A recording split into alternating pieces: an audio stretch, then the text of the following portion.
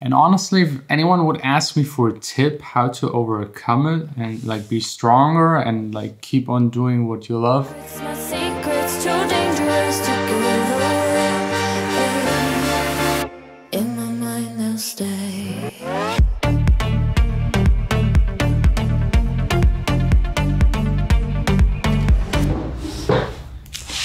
Hey guys, and welcome to the vlog. Today is a special video. Today I want to take time and talk about something that is something important for every music producer and DJ out there. If you're already a long-time follower of my DJ and producer vlog since the beginning, like 4 years ago, where I started sharing with you my life and what I do on a daily basis, the struggle and all of the successes. And I have to say the last year was extremely good to me. A new studio with like 2 studios in it, A and B. A is under construction at the moment. A huge office, like a vocal booth, and now just yesterday we got a new apartment. So like this is maybe one of the last times you'll actually see the old one. And I'm happy. I mean, really happy, because it's like, as a music producer, as a DJ, as a self-employed person, there are so many struggles you have to overcome. Like, I personally grew up in a family, both parents artists, so not a whole lot of money, especially like the first 16 years of my life,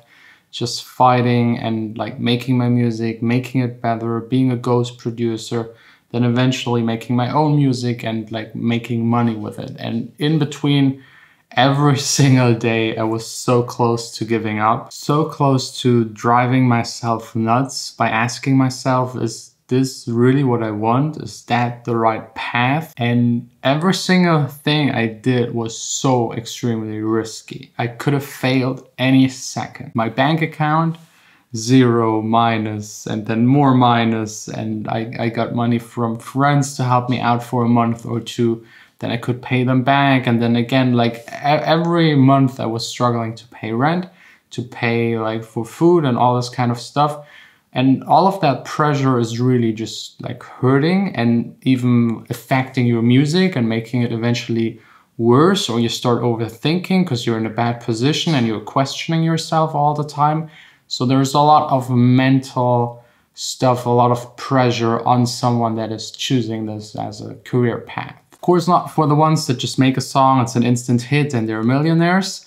That's like the dream everyone like wants to achieve, but that's not the reality. I'd say 99.9% will never ever even succeed making music for a living. So I'm already very fortunate to be among this 0.1%. I'm extremely happy about it, but I've also fought and done and worked a lot to get there. I mean, if you don't trust me, it's all here on this channel. Just go back. It's like really stopping ghost producing, starting my own label, employing people, like building the studio space, and like all of the contracts that failed, all the money people didn't pay me, all of the suing people and like getting lawyers. It's all here on this channel. And especially if you now consider more than a year later after Avicii's death, which really rose a lot of awareness for mental health issues in general, but also specifically for DJs, because the touring is very stressful. Some people are studio nerds and don't want to perform. Some people want to perform, but then don't have the productions to actually get there. It's a really weird and screwed up kind of system that probably breaks a lot of backs of people that try to get there. And honestly, if anyone would ask me for a tip how to overcome it and like be stronger and like keep on doing what you love, it's really hard. Like I actually don't even know how I did it myself. If I now look back onto the past years, it was just a constant struggle, never giving up, always fighting and kind of having conversations with yourself, telling yourself, come on, man, just do it. Just like 1 more day, 2 more days, 1 more week, just like 1 more customer, just trying to sell 1 more song, finishing 1 more song, releasing it, and like just keep on doing that. I think you have to be a little bit crazy to actually pursue a life as a producer. So my number 1 tip would be to just not give up. And if you love it enough, you just won't give up. because there's a lot of time you already spent learning how to make music and how to advance and build up your brand and career. If you stop, you'll lose all of it. So the more you invest into it, the more likely it is that you will actually stay there and do it and make more and eventually hit that point where it works as a career. And if it doesn't work, maybe you weren't like dedicated enough, because I think there is room to achieve what you're dreaming about just by being dedicated. Today I also want to address like a second part, because mental health, like it's like a struggle, but that's something I could usually deal with, maybe because both of my parents are artists and I know how it is like to be self-employed and to fight for so many years. So I know what it feels like to not have money and not getting paid every month and like having to stretch the things for like 3-4 months just to get through a bad phase or people not paying you. But there is one thing I neglected entirely, especially since I got the new studio a year ago and I started building it. I was so focused on making that studio work and paying the rent that was like 10 times higher than before. And this gave me so much pressure that I spent honestly 24/7 just working, grinding, building up things, trying to make money, establishing new businesses, for example, a DJ school, renting out the studio partially. And this really stressed me out to a certain level. And like a couple of months ago, I just stopped hustling that hardcore, employed more people. And I also started focusing on producing my own album. This was a dream. So I made sure that other people take over certain parts of like just answering emails, business stuff, so that I could focus on producing the music. And like a month ago, I hit the point where the album was, at least in my head, finished. Like I got all of the lyrics, all of the vocals, all of the layouts. It's just about like the final mixing and actually finishing them. That I finally had the time to tackle the next huge problem. And that next huge problem was that I just got fat.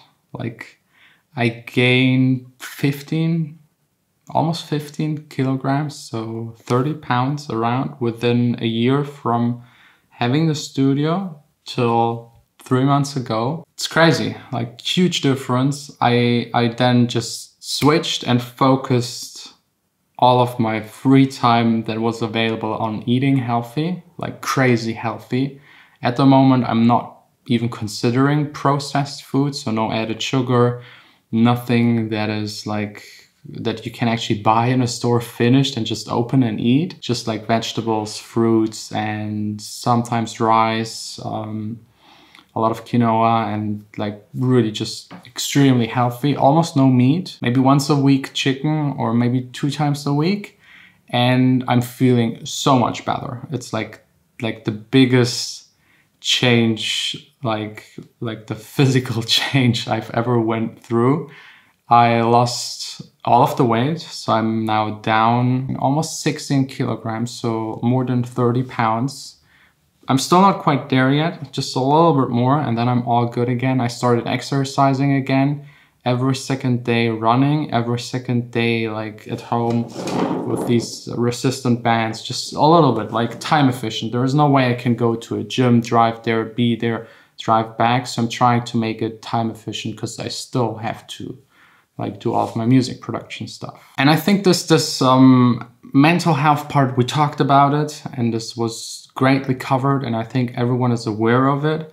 But like the physical part is really not talked about that much. Like there's so many producers that sit in their chair the entire day, and we humans are not made for sitting.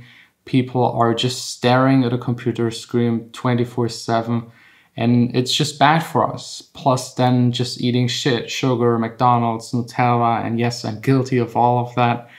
It just changes a lot if you leave these things out. You save a ton of money. You save a lot of time because even the fast food isn't actually fast because you still have to drive there, drive back. And at home, it's just there. You just cook it. You are way more connected to your food. You exactly know what you're eating. And there is no way for me to go back now that I actually did it. So be aware of this. think about what you're eating, think about what you're doing. If you're sitting 8 hours in a studio, just maybe stand up every once in a while, walk around, maybe take a day off and just enjoy yourself, go out with friends, do some exercises outside and stuff like that. It really, really helps. Speaking of exercises, I started like running again. I already wear my running stuff. It's cold outside, like really cold, so I will probably need the mask. Vanessa said I look like a criminal, but yeah, let's see. In Germany, no one shoots you, like no police shooting. This doesn't happen at all, so I think I'm fine. But yeah, it really helps me to focus. Like I spend every second day, half an hour to an hour just running outside. I can listen to music, really focus. And whenever I come back and stop running, I feel so much better, so like pumped, but at the same time relaxed and relieved. I sleep a lot better. And then the rest of the day, I mean, I lost half an hour or an hour a day, or every second day, but I gain so much energy and focus that it is worth it. It makes up for it. So please consider taking care of your mental health and physical, and both together combined will ensure that you're more focused and will actually get closer to your goal, making music and being successful with it. And this is also for the ones that are already successful, because they also tend to get fat, because then they get like the good food and can just do whatever. Just try to like control yourself a little. Anyway, speaking about exercises, I will now go outside, try to run my first 10K plus.